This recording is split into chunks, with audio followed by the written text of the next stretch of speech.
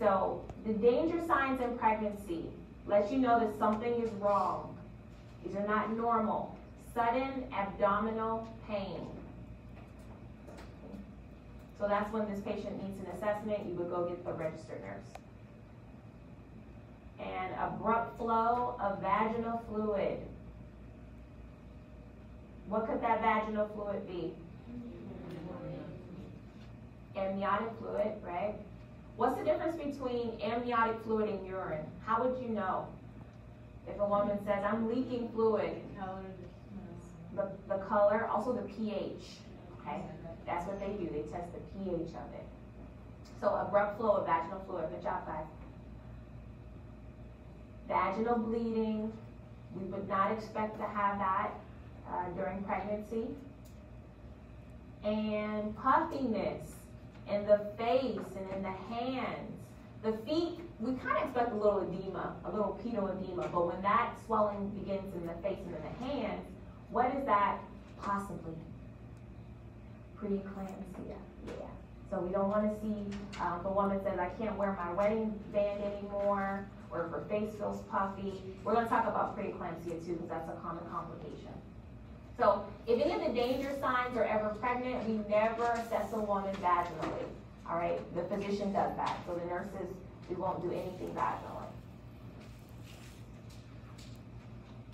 All right, let's just talk about this. You don't have a specific section for it, but I think you have a space for it, maybe on the other page or one page. Make room for this because I heard y'all talking about it yesterday. So the Rh immunoglobulin is also called RhoGAM. I don't know if that's how you guys are studying it, but this is very important and significant because it is given so the mother essentially won't die or her baby won't die. Okay. So you give the Rh immunoglobulin. Remember, we got to remember the generic names. We give this when the mother is Rh negative and the baby is Rh positive. Okay. A question that NCLEX might ask you is, do you give the Rh immunoglobulin to the father? That's a no. We never give anything to the father. He's not our patient. And we don't give this to the baby. Okay? It's only given to the mother. So we got to know when it's given. It's given at 28 weeks and also within 72 hours of delivery. And the way you guys would give this would be an IM injection. Okay. Any questions about this? Did you learn this in school already? What would happen if you give this to a mother who is Rh positive?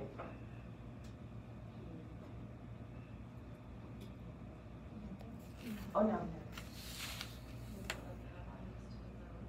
Yeah, so what happened is her blood would hypercoagulate. What does that mean? Massive blood clots everywhere. Okay? She probably would not make it. So this is very important for for your boards. When to give it, who to give it to. All right?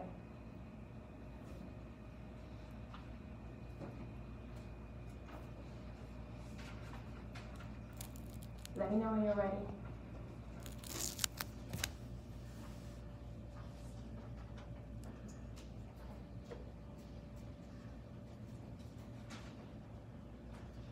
All right, we're going to talk about the complications of labor. I'm only going to focus on two. We're going to do preterm labor first. Preterm labor is any labor before 37 weeks. So if a mother starts having that abdominal pain, she's bleeding vaginally, do we want her to have the baby? No. So we need to give her some medications that will stop preterm labor. All right, so the first medication is called terbutaline. Remember, I told you guys I want you to study pharmacology where it matters. So terbutaline is a medication for preterm labor, and you need to watch for tachycardia. Okay, tachycardia, you guys notice an increased heart rate in the mother and in the baby.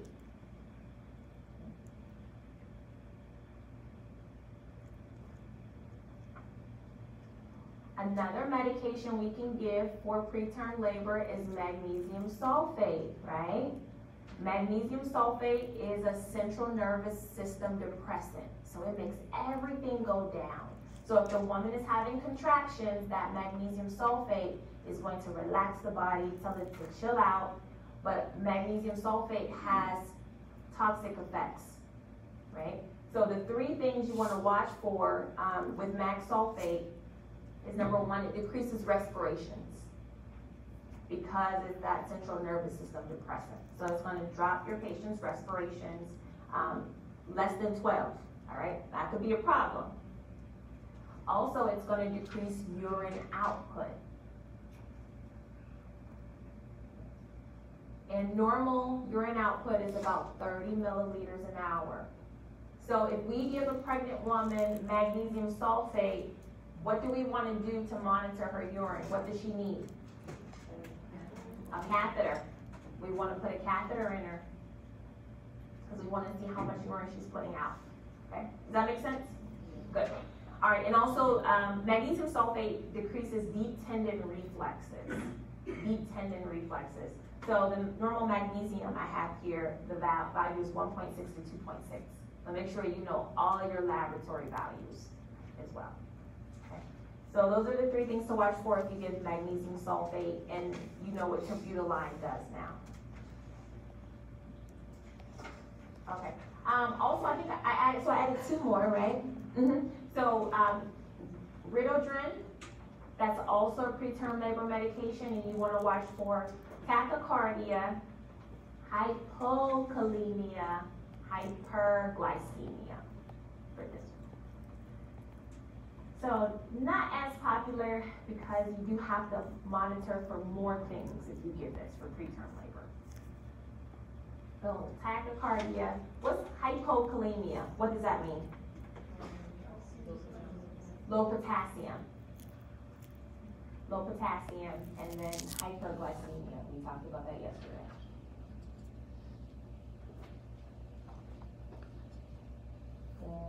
Nifedipine is a cardiac medication, right? So if you study your cardiac medications, this can also be given as a treatment for preterm labor.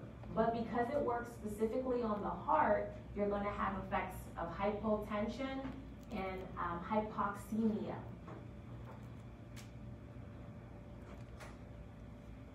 So nifedipine is very popular on a maternity ward. Okay, that's the first pregnancy complication, preterm labor. You guys know how to address it. The second one is pre-eclampsia. Pre-eclampsia. This is that hypertension seen specifically in pregnancy. So the mother will not have this problem anytime before this issue, and usually it resolves once the baby is delivered. So hypertensive state seen in pregnancy is pre-eclampsia. So what else is going on? What are the characteristics of it? There's three defining characteristics of preeclampsia. The first one is, of course, hypertension.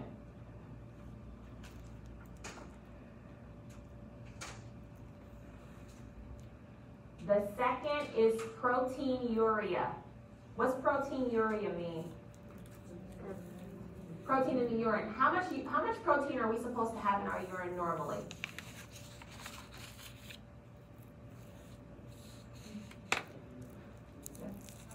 None. None. So anytime a patient has protein in their urine, something's wrong.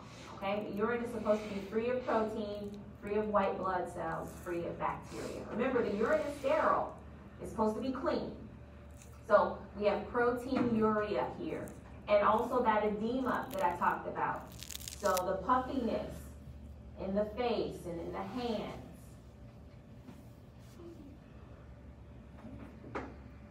So what are the risk factors in general?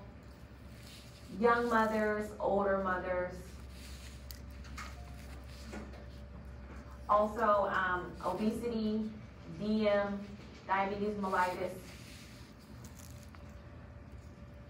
African Americans typically have this issue over other races. And then a mother who's had multiple children, multiple gestations. So if it's your third time being pregnant or your fourth time. So this sets up for preeclampsia. All right. The biggest complication with preeclampsia, and this is considered the medical emergency, and this is HELP syndrome. Have you guys heard of this before? Yes. So this, some people think this is a variation of preeclampsia that's worse, because you have all the symptoms of preeclampsia, but now you have hemolysis. You have your elevated liver enzymes, and you have low platelets. And you guys know how I love just how much you can learn just from the name of something. So if we just go over the name, then you won't have to study this condition again. So HELP syndrome, what does hemolysis mean? Destruction of blood cells. So what is that going to make the patient? A patient who has hemolysis, what kind of condition is this? Anemia, very good. Yes, this is considered a microangiovascular anemia. You don't even know that, but that's what this is. It's anemia. Elevated liver enzymes means organ failure, okay? And then low platelets means what? What is this patient going to be at risk for?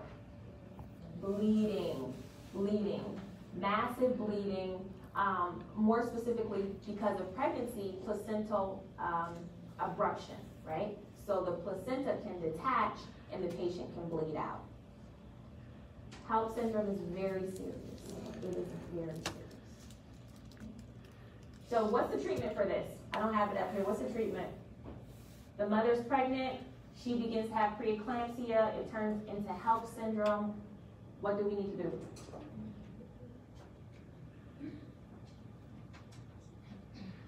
Deliver the baby. We need to get the baby out, all right? Also, if doctors don't know what to do with something, they'll put the patient on steroids, okay? So steroids, deliver the baby for this. Also, if a patient is anemic, what do we do for anemic patients? Blood transfusions, okay? All right. We're doing deep studying today, deep critical thinking. I want you guys to know it above just the surface level. I want you to be able to talk about it. All right, so what do we do for the preeclampsia? Our nursing interventions. These are nursing interventions. So we put this patient on bed rest. I think this goes in the box, yeah. Put this patient on bed rest. The pregnancy position is always the left side line. You cannot go wrong if you say, I'm going to put the patient on the left side. That is always something we can do. It's going to help oxygenate the baby. It's the best position. We're going to do a low salt diet. Why do we do a low salt diet here? Because of the hypertension, yes. Low salt, low protein. We don't want protein in the body because sometimes that's hard to break down. And high fiber. What's the high fiber for? Why do we need a high fiber diet for this patient? Constipation, because they're on bed rest, they're not moving around. And then we monitor for eclampsia.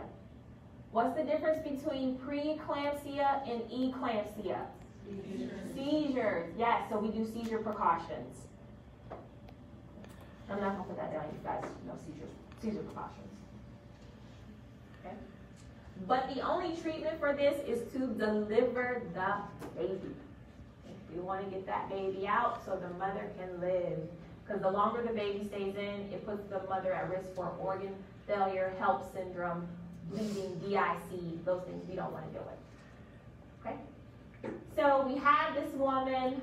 She needs to have her baby delivered. So we are now going to go into the stages of labor. All right? So let's talk about labor. Labor is the onset of regular contractions that increase in frequency, strength, and duration. Okay. So the contractions are regular, they're coming regular, they're getting stronger, they're getting longer. You guys know.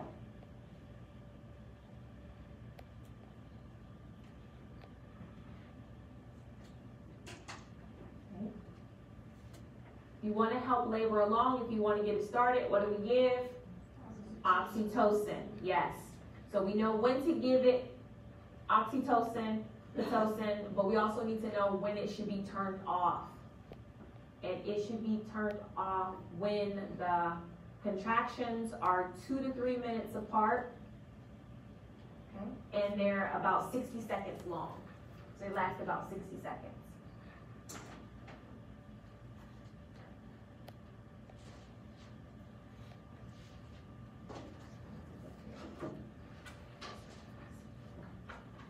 All right. So labor is broken down into 4 stages. So the first stage of labor also has 4 parts to it.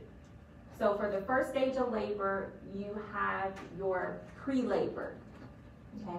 And this is just the days before labor begins, and the mother's excited, and she's cleaning, and she's prepping, she's ready to go. This is called pre-labor.